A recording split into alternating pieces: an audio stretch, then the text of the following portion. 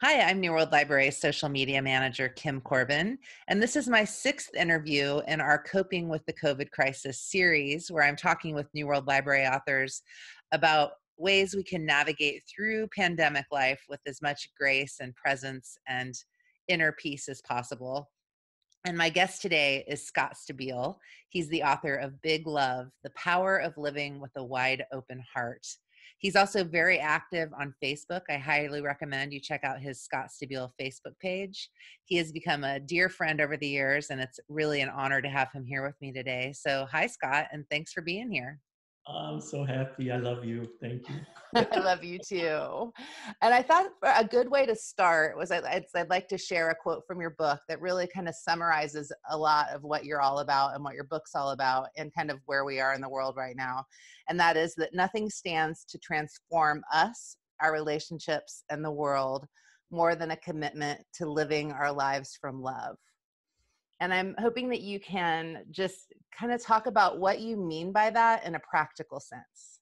In a practical sense, in my life, what that means is that I find it important to always ask myself the question, well, not always, but often, and when I'm remembering, to ask myself the question, what is love inviting me to do in this moment?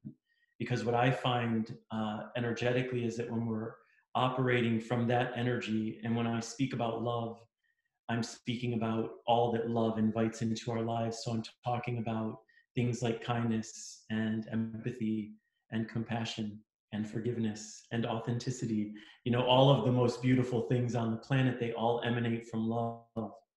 So in my experience, my understanding of our world, there's nothing more powerful than love in action. There's nothing more transformational. There's nothing that stands to create real healing more than the energy of love. I ask myself the question often, what is love inviting me to do in this moment? Because I find myself so often thrown from the energy of love, like provoked by someone or something. And naturally, the way we do as human beings, going to a place of judgment and condemnation and blame and envy and jealousy and a whole host of other things that are human and okay. And I feel like we're always served, one, not to deny that those things are existing because they are real and it's okay to be with whatever we're feeling, but also ask ourselves, if I'm just locked in blame and rage over something, like, well, what is love inviting me to do in this moment? How is love calling upon me to respond? And whenever I do that for myself, it recenters me back in the energy that I believe to be the energy that creates healing, that creates the possibility for real connection, for real dialogue, for something beyond what is created from the divisive energy of hatred and judgment and so much of what we see in the world, even during the pandemic. In some ways, it's even been heightened, which has been disheartening to say the least, to see and experience, not just outside there, but even in my own being, so. Yeah, it's like an advanced course, I feel like. I just did it. My last interview is with Linda Carroll, who wrote a book called Love Skills. And Okay. we were talking about how we deal with people in our social media feeds who are really into conspiracy theories or who have different political views than we do. We were talking about specifically about conspiracy theories, and she said that she chooses to unfollow or block people because she knows she doesn't have the energy and that she's not a big enough soul, is what she said, to not feel judgment and anger. So that's how she deals with it. And I shared that I'm choosing to try and stay connected because I want to know what the other side is saying. But in order to do that, kind of my rule with myself is that I don't engage. And I'm curious, how do you deal with that in your own life?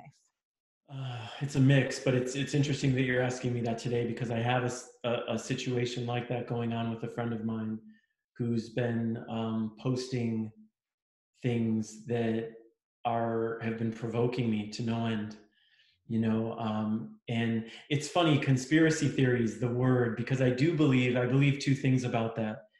I believe that it is very easy to target anything that lives outside of our mainstream understanding of things as a conspiracy. And I think that prohibits us from actually looking with openness and more expansiveness upon the fullness of what a story can be, instead of just locking into the narratives that we're being fed over and over and over.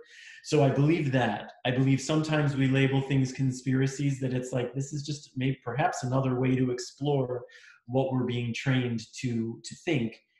And with that, I think there are absolutely conspiracy theories out there. I think that there are understandings of things that are not rooted in anything that for me, if I go down the rabbit hole of investigation and research, that feel rooted in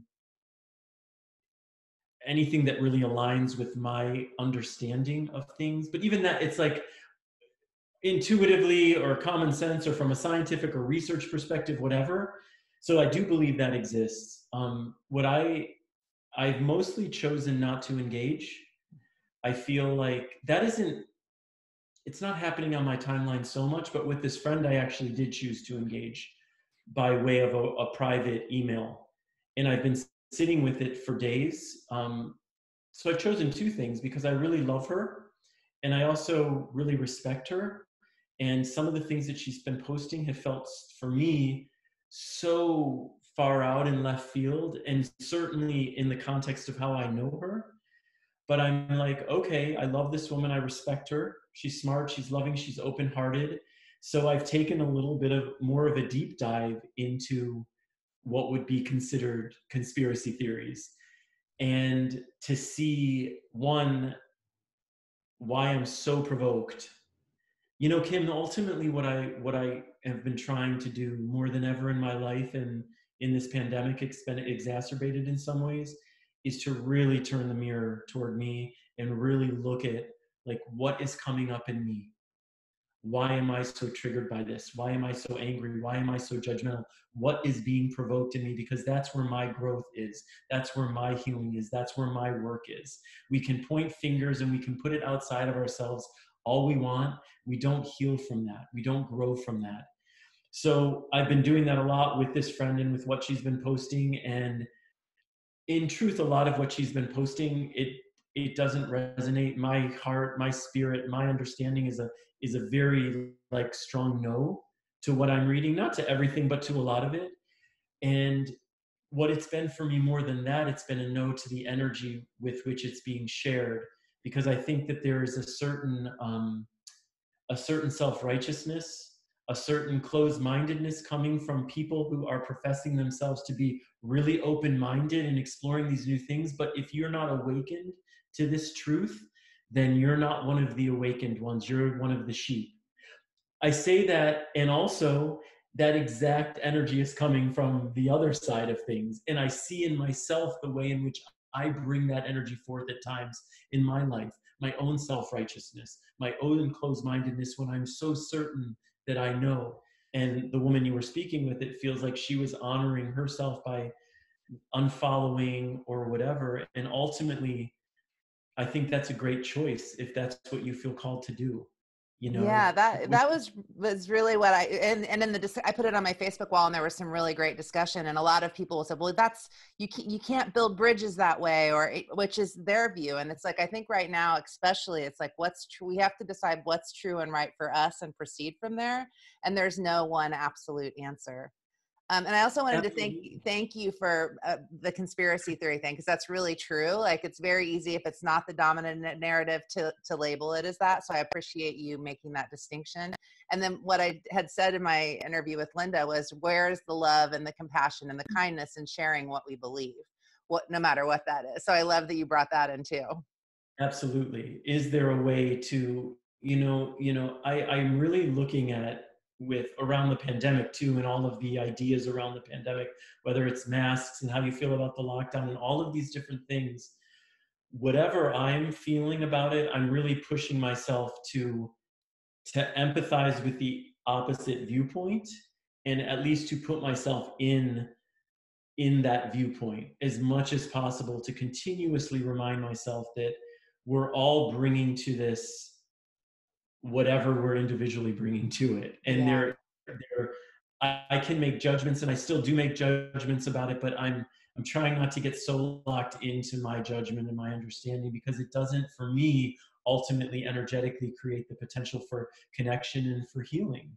Yeah. It creates more division.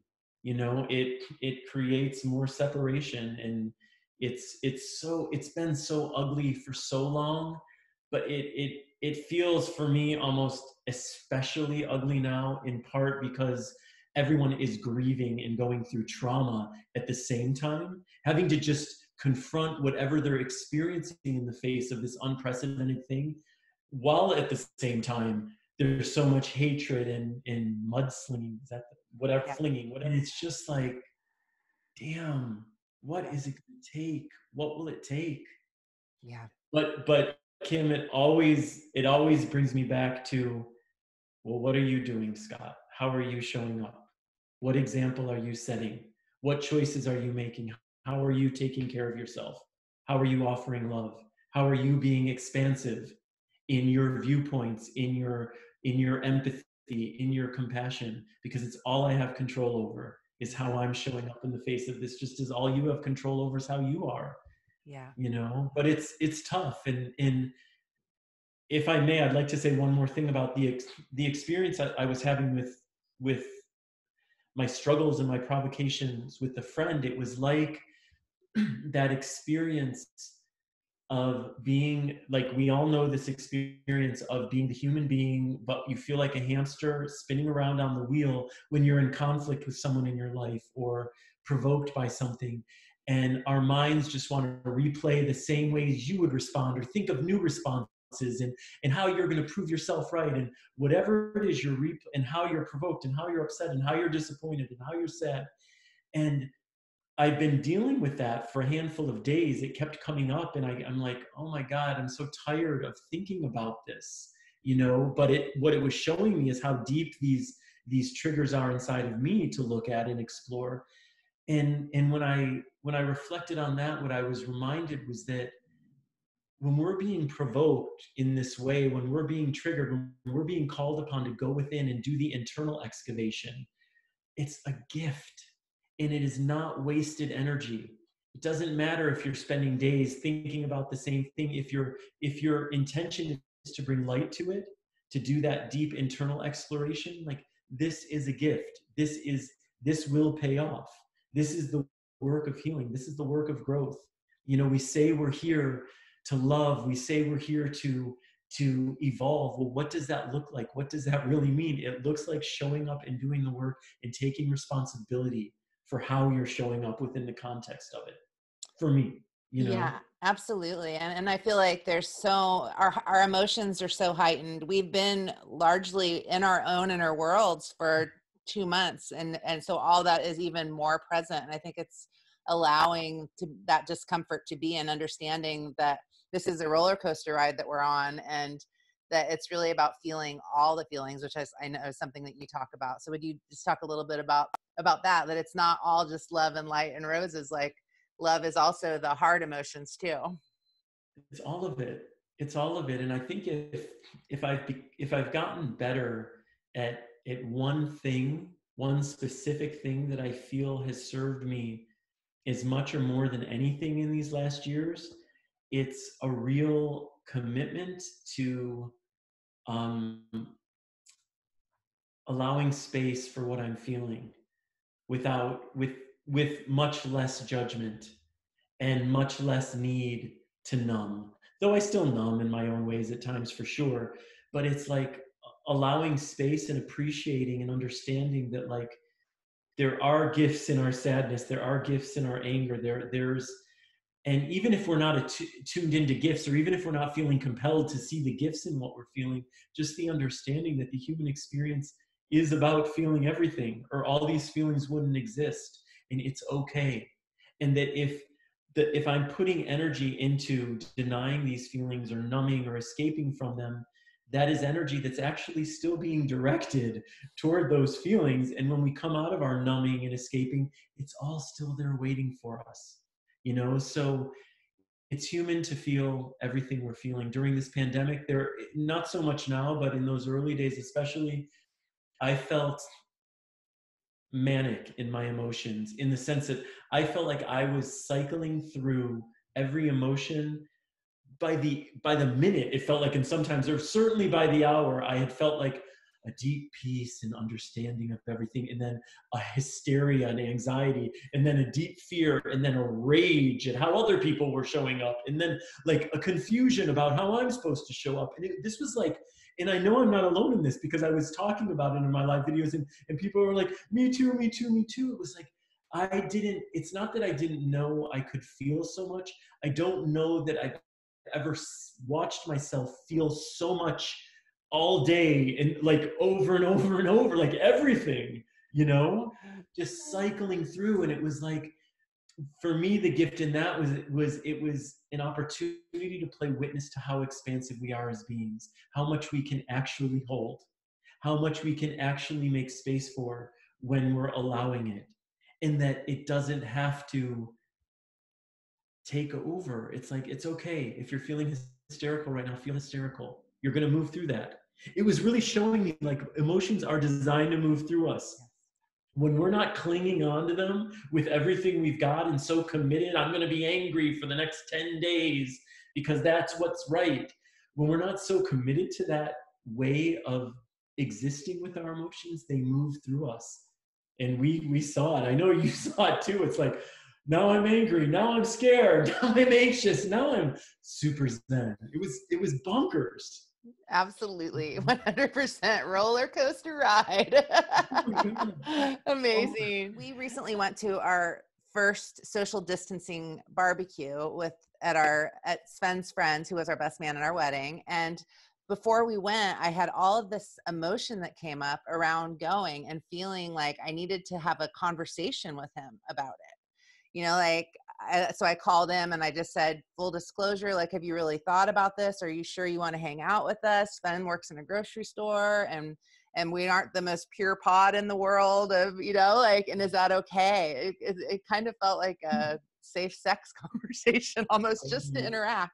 And I was so emotional when I was talking to him. I just started crying, and I realized how much in the last 2.5 months, this kind of shell of protection and safety has built around me, and how branching out and even just hanging out with one friend outside from a distance felt like a risky thing to do almost. And then he talked to me about the science, and when we're outside, how viral, and for him, he's a single guy who's been by himself. It was like, it's more important to me to have quality of life of seeing people I love. Like, I'll take the risk. Yeah. And so it's just interesting that I think that's another thing that's going to be coming up, is how we just navigate that with people. And do you talk about it or don't you? Or so have you kind of branched out a little bit and had any of that come up? Yeah, I mean, similarly to you, it's with my family. I mean, I'm staying with Goran, my closest friend, and it's weird to refer to him like that because he was my partner for so long. But and we, maybe 3 weeks ago or so, or 2 weeks ago, we had dinner with my sister and her husband, my brother-in-law, and we were in their house, and I felt like we were all consenting adults. It is like safe sex talk. You know what I mean? We all knew, like, we're in each other's presence, and Goran's a pilot and my brother-in-law's a truck driver. They're both exposed to the public. And what I noticed in myself was I was much more aware that evening of things, like watching, like, of where hands were going and stuff like that. And like, just much more aware of it all. And then I was just up north last week. Gordon and I went up north, and we were with my nephew and his wife and their 3 kids, and my another sister and her husband. And we weren't hugging and kissing, but we were all eating together and we were all around each other. And I didn't even really think about it. It's like, I think with time can tend to relax things. And I felt like, we're all making this conscious choice. We did have discussion about it, and we're all choosing to be around each other, knowing that others are exposed to other people in the world. And that's why I feel clearly inclined to, when I go into a store, which isn't even that often, to put a mask on, because I know that I'm exposing myself to other people in the world, and I can't. Who knows? Who knows if someone's carrying this? I don't really know. Like, I'm not living in constant fear around it, but it's like you don't know, and it's easy. I mean, I take walks and bike rides every day, and I don't wear a mask when I do that, and I feel comfortable doing that, and I'm not near people. And everybody here is very conscious about getting into the street if someone's on the sidewalk. Like, you know what I mean? People are very aware here. Again, I think because this area was hit really hard early on. Um, I don't know. So yeah, but Yeah. it's weird, the conversations that are coming up and are needing to come up, and more that will come up around it. It's part Yeah. of the reality right now. Yeah. It's very interesting. Uncharted territory. Uncharted territory. Yeah. Absolutely. And I think it's really important for me in creating peace around this is, I think that I've noticed a camp of people who are who feel to me like they're really diminishing the impact of this virus and really treating it as something not to be taken seriously at all, while at the same time thousands upon thousands are dying from it and communities are being ravaged by it. So for me, that just feels um it feels it feels insensitive, but it also just feels like not real, like not really being real with what's happening. So I'm not doing that at all, but what I'm doing for myself is also consistently reminding myself the likelihood of me dying from this thing is minuscule. Like, I'm reminding myself that most people don't die from this. Most people don't even get severely sick from this. And I think that that is also an important thing to remember, because I do think that there is a profound fear being experienced by a lot of people around this, and understandably. And I think it's important to recognize, like, part of that fear is being exacerbated by the fact that the media is only speaking about this and only highlighting all of the nightmarish things about it, when there is a whole other story that we don't give any attention to, which is that most people are recovering. And yes, this is awful, and most people are recovering. And yes, if you get it, there's most likely you will, especially if you're not in one of the groups that are most likely to have a severe reaction to this. So I think it's important. Again, I'm just trying to hold space for all of these realities instead of feeling like I need to deny the realness of the threat or the realness of the lack of threat. Like, both, can we hold space for both truths instead Middle of feeling ground. deny one? Where's the middle ground? You know what I mean? It's like, instead Mhm. of feeling like this isn't the point of view I'm going to get across, so I'm going to pretend that this other reality doesn't even exist. Yeah. It just doesn't. It's so frustrating. It just doesn't make sense. It's just so frustrating. Yeah. You know. Yeah. And here we are. And in the work, from a spiritual New World Library perspective, like, the work always comes back to, how am I choosing to show up in this? How can I be taking care of myself within this? How can I show up in a way that aligns with my integrity and doesn't diminish other people or dehumanize other people? That this is, you know what I mean? It always comes back to self, I feel like, because that's what we have control over.